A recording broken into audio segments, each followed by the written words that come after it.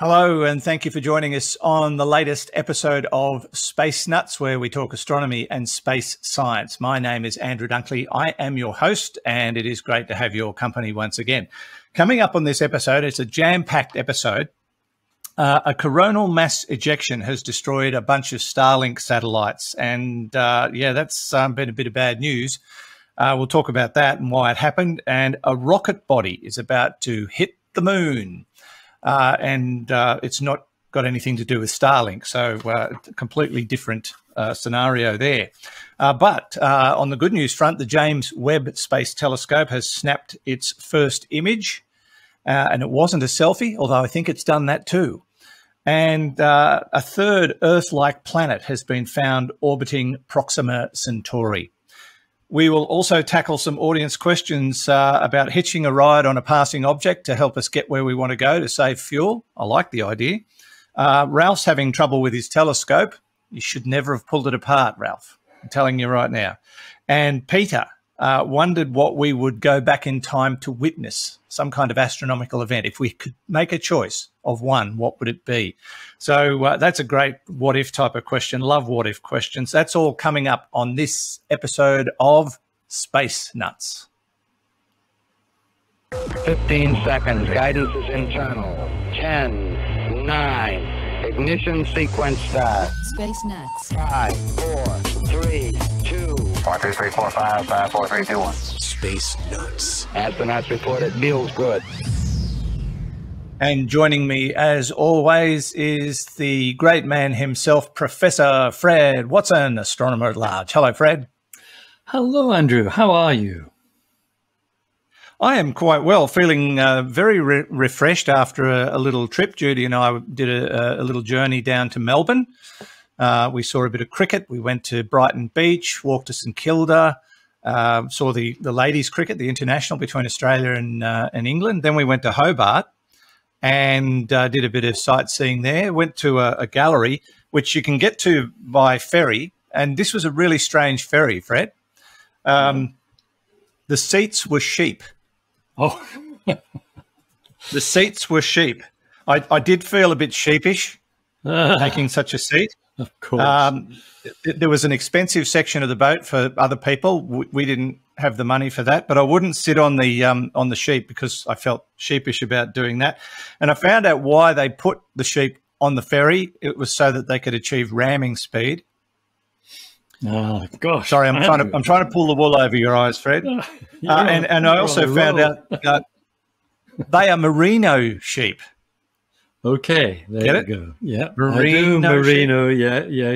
Yeah. You bet. Any more? You bet there are. Oh, I bet there are too. Yeah. You've got to think about it. How are you, Fred? By the way. Fine, thanks. Yeah. I'm on a night schedule at the moment because I'm attending You were at a virtual conference last night.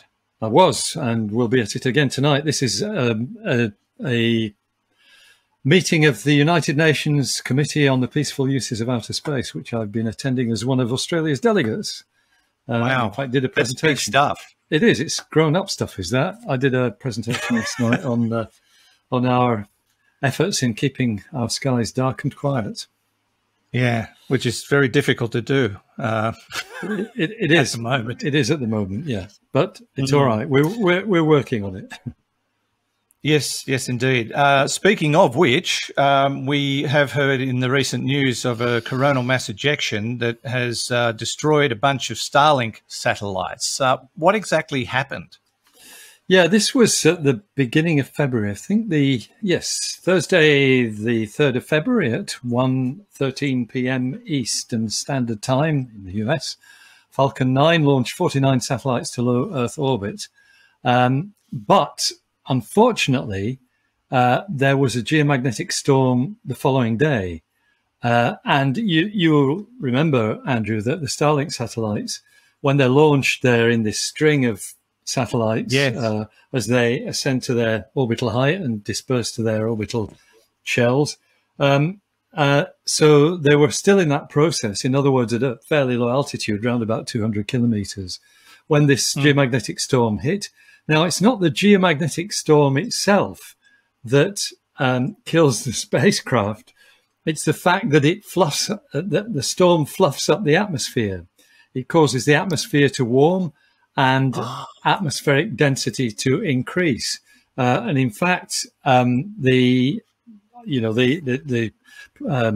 sensors on the spacecraft and the telemetry from those spacecraft showed that the atmospheric drag increased by up to 50% more than it had been before. And that was a serious problem. So what the Starlink team did was put the spacecraft into a safe mode.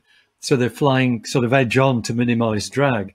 But the net result is this, is that up to 40 of the satellites didn't make it. They either will re-enter or have already re-entered the Earth's atmosphere. And of course, with zero risk, these things, well, they weigh 1/4 of a ton. They're not small, but they're certainly small enough to burn up completely in the atmosphere. So it's, actually, and my quote from SpaceX's website on this, it says, "This unique situation demonstrates the great lengths the Starlink team has gone to ensure the system is on the leading edge of on-orbit debris mitigation." In other words, they haven't left any bits behind. They will all have re-entered. So unexpected, perhaps. It's something that I wouldn't have foreseen. But when you're launching so many satellites, then this kind of thing is bound to take place from time to time. Yeah, it was going to happen at some stage, or something was going to happen. To lose 40 in one go, though, that's pretty expensive. It's expensive stuff. I mean, fortunately, the company has deep pockets, but and you've only to look at what's happening with their Starliner project. By the way, just throwing in an aside, SpaceX is hoping to have the first orbital launch of its Starliner, I think, within a month. So you and I might be talking about that down the track. That's going to be really spectacular. Incredible. Well, we're still into things not going quite right, although this is not quite the same. A rocket body is about to hit the moon. Is that right? Yes, that's right. Now, I can't remember whether we spoke about this last time. We did mention it because there was a project asking backyard astronomers to take photos of the moon around the time that this was supposed to happen, so that they might be able to find it. Yeah, it was. That's right. It was to get image. It was actually to get images when the object flew closest to the Earth to give a better calculation of its orbit, so you'd be able to work out from that where it was going to wind up on the far side of the moon. And I think that work has continued. But there's been a rethink because everybody was cheerfully blaming Elon Musk because it was thought that this was a Falcon 9 body from a launch of, I think, of a solar research spacecraft. In fact, it was the Discover spacecraft launch vehicle. Discover's it's an interesting spacecraft that sits at the L2 point and looks back at the Earth. That's the L2 point is between the Earth and the Sun, as you know. No, it's not. That's the L1 point. Sorry, L2's on the other side. Ta-da! That's right. Anyway, notwithstanding that, it's a rocket body, and that launch was some years ago. But further calculations have been done, and it's now thought not to be a SpaceX Falcon 9 rocket body, but one of the remnants of the launch of China's Chang'e 5, which was launched on October the 23rd, 2014. And it was actually a test run for future launches. Chang'e is the Chinese lunar exploration project, and we've got the U-22 rover on the moon, on the far side of the moon at the moment. So it's now thought to be the Chang'e 5. In fact, it's called Chang'e 5 T1 body that, or the launch vehicle itself that launched that spacecraft. Just a footnote there that the fact that it's going to this rocket is going to hit the far side of the moon. It would be very unfortunate if it hit if it hit the site of the U2 rover on the far side of the moon. But it's thought that it will actually be U2 is right down near the southern pole of the moon on the far side. This impact is expected to take place more or less in the middle of the moon's disk. Yeah, it would be terrible luck, but the odds, wouldn't it? Yeah. It's a bit like the hitting target would be pretty remote. But I mean, it would be the same sort of thing as the lens cap falling off the Venus probe onto the bit that you're trying to photograph. Yes, to one of the Soviet Venerate probes back in the 80s. Yeah, it melted, didn't it? Yes, I think most of it melted. Yeah. That's right. Yeah, that was just plain bad luck. But you could never predict it. It was just, I think, an oversight of the conditions. But what can you do? All right. So that's due to happen when? Well, the last date I remember is March the 4th. It may have changed, but that's we'll know perhaps more accurately nearer the time. But I think March the 4th. So if you're a backyard astronomer, get out there and do some happy snapping and see if you can get some pictures of it as it gets in there. Well, you won't, because it's on the far side of the moon. By that time, Andrew, it's beyond the reach of amateur telescopes. It was. Yeah, I think they wanted the photos sometime around. Yeah, that's right. That's exactly right. That's it. Yeah, that's right. I remember now. Yeah, I remember. Now, while we're talking telescopes, which we weren't, but we are now. Yes. The James Webb Space Telescope has snapped its first image. What did it take a photo of? Oh, well, a star, a nice bright star, which is one that was chosen. It rejoices in the name of HD 84406. It's in the northern hemisphere constellation of Ursa Major, the Great Bear. And so it's a bright star. But what led the NASA mission team to choose this star is it's fairly isolated in that part of the sky. It's, you're a long way from the Milky Way, and so it's an isolated bright star. And what they wanted to do was, why did they want it isolated? Because they're going to take multiple images of this. Each of the 18 mirror segments makes its own image because they're not yet aligned. So what you get is 18 images of this star on the detector. And the last thing you'd want would be half a dozen other stars in the same field of view that are confusing what it is you're looking at. Oh, now I understand what I'm looking at. Yeah. So that picture, Webb's first star image, which I think has been widely circulated, has 18 little white dots on it, and each of those is one separate image of HD, whatever it was, that star, HD 84406. And so the work that will now begin is in aligning the mirror segments so that you end up with them simply forming one image. And that will be, something to look forward to, because then we'll start seeing real pictures from the web. Oh, yeah. So they're going through the protocols to get the whole thing lined up and ready to do what it was designed to do, which is the most exciting part. But still some work to be done. The HD 84406. I used to work for a radio station called HD. Oh, did you? Yeah, in Newcastle, 2HD. It was out of this world. Do you know? Oh, yes, it would have been. What did the HD stand for? Do you know? It did. I think were the initials of its founder, if I remember rightly. What I thought they might be. Well, maybe it could be the same, because this HD, it means that this star is in the Henry Draper catalogue of stars. Oh, there you go. Of course, yes. Yeah. Yes, we've spoken about Henry Draper a few times. Indeed. All right. So, yes, all systems go still at this stage for the James Webb Space Telescope, and we wait with bated breath for it to get down to business and answer all the questions that you ask us all the time that we can't answer for you. Yeah, until the web tells us what the answers are. That's right. Yes. Exactly. Indeed, all right. Indeed. This is Space Nuts. You're with Andrew Dunkley and, of course, Fred Watson. We're here also. Space Nuts. Now, as I've mentioned many times, we are on social media. So if you'd like to become a follower of Space Nuts on Facebook, we've got an official Space Nuts page there. We've got an official Instagram page. We're on Twitter. We also have a Space Nuts podcast group where everybody can talk to each other about Space Nuts and other things that are happening in astronomy. People often ask each other questions, or they throw a question out there and everybody has a crack at answering it. It's really good fun. It's a great group of people, and you're more than welcome to join it. And that's the Space Nuts podcast group. At whatever form of social media that you use, if you do use it, you will find Space Nuts there, and we encourage you to join us.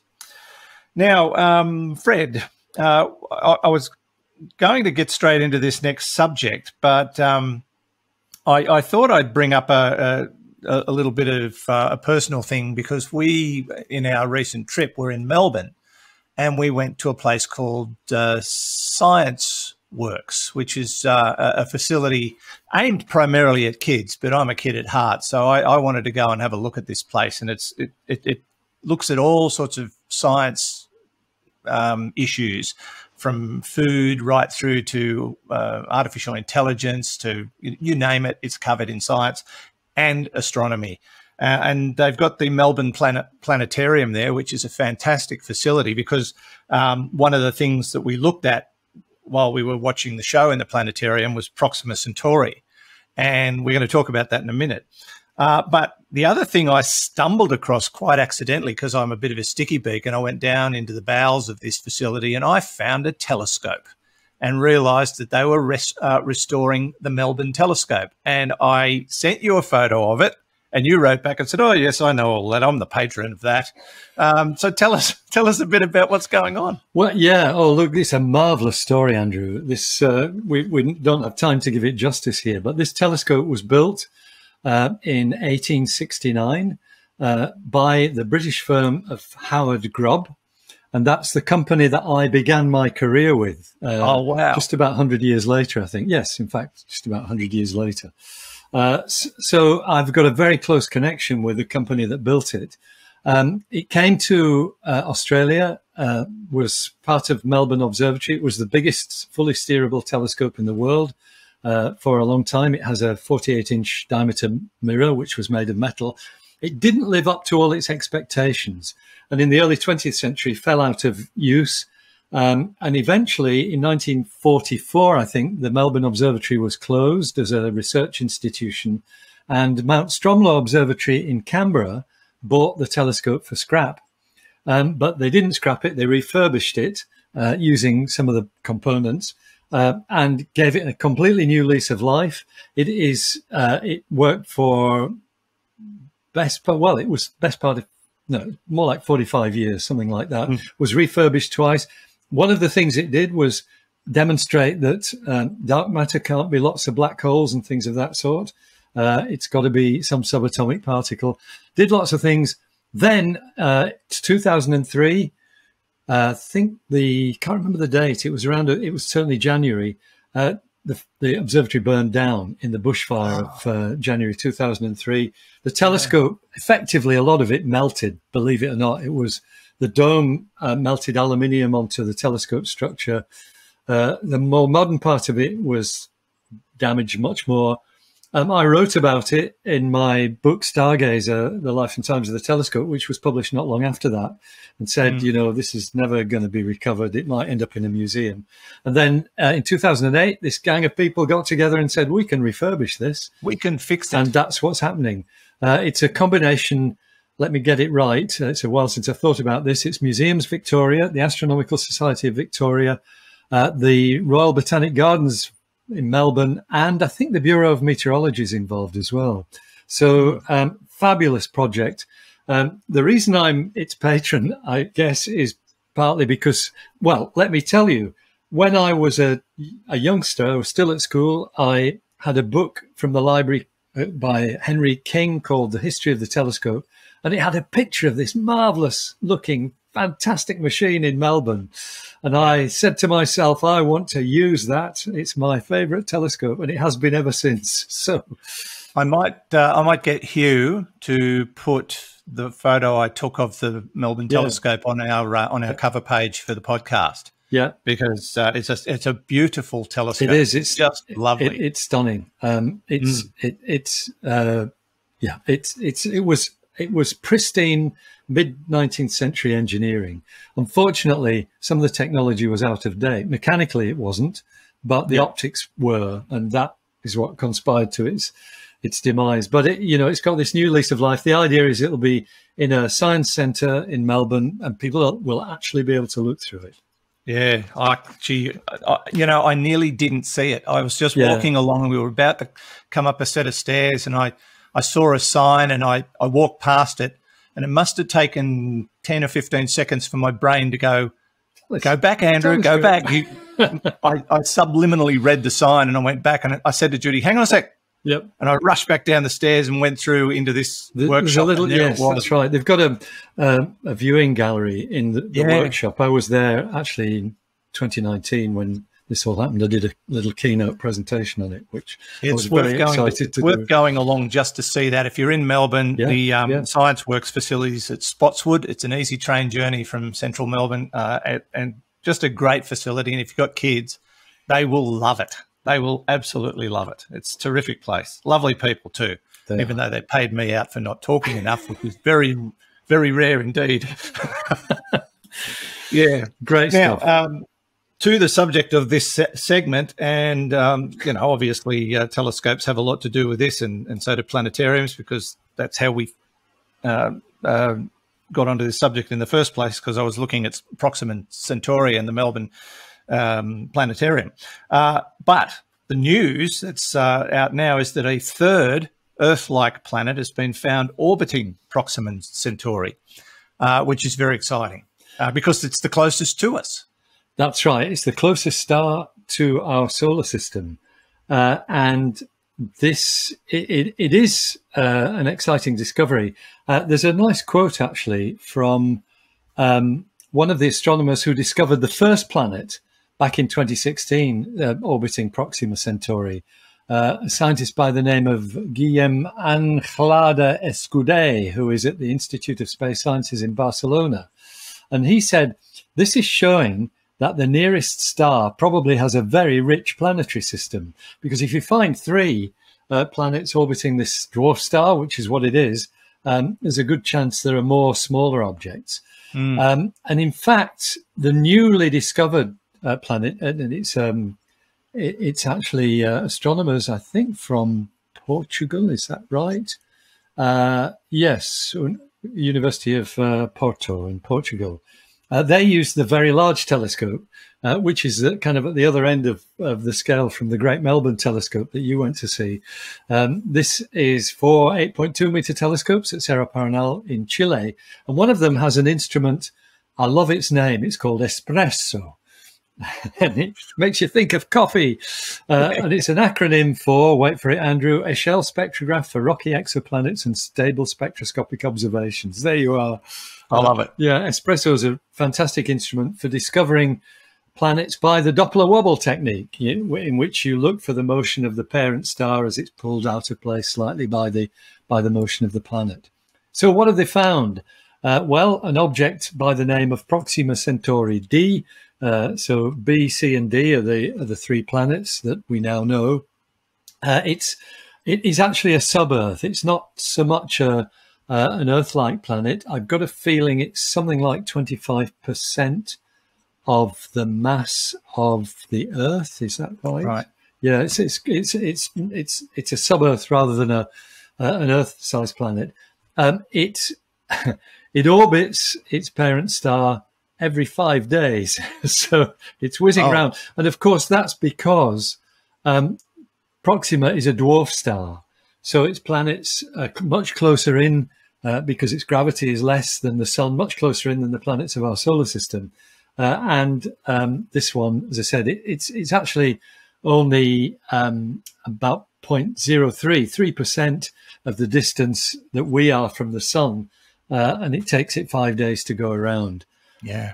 I think they've referred to it as a provisional planet. They haven't actually yes, that's right. Planet status yet. It's still got the candidate status. Now, Proxima B, which is I think the first one that was discovered, is actually within Proxima Centauri's habitable zone, the Goldilocks zone. So that could have liquid water on its surface. That goes around the star once in 11 days, so it's further out. The problem with Proxima is it's a red dwarf star. So, even though you might have liquid water on one of the worlds, there are these flares that that makes the flares that our sun spits out look pretty tame, right. And they're very high energy events which could fry anything that's trying to grow on Proxima Centauri B. So the other end of the scale. So that's the two planets that's B and D, which we've just discussed, which are within a few million kilometers of the star. But the other one, Proxima Centauri C, is actually 50% further away from Proxima Centauri than we are from the sun. So it's 220 million kilometers, and goes round every 1900 days. So roughly every 5 years, every 5.2 years. So it's at the other extreme. Yeah, it's probably a very cold world, is it? It will be, because Proxima is a dim star, and it's sitting there at the distance Mars is from the sun.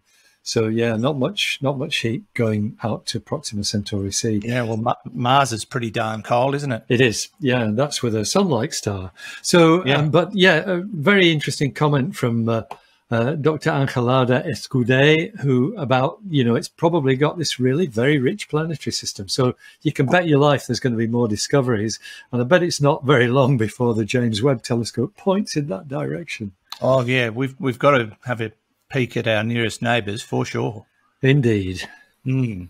All right. So that's a bit of exciting news, although it doesn't sound like this latest planet is at all habitable and may not be able to sustain any life given its distance from that red dwarf. But an exciting discovery nonetheless. Very much so. This is the Space Nuts podcast, also a radio show heard on the community radio network around Australia with Andrew Dunkley and Professor Fred Watson. Space Nuts. You've been listening to the Space Nuts podcast. Mission complete, Houston. Available at Apple Podcasts, Google Podcasts, Spotify, iHeartRadio, or your favorite podcast player. You can also stream on demand at Bytes.com. This has been another quality podcast production from Bytes.com.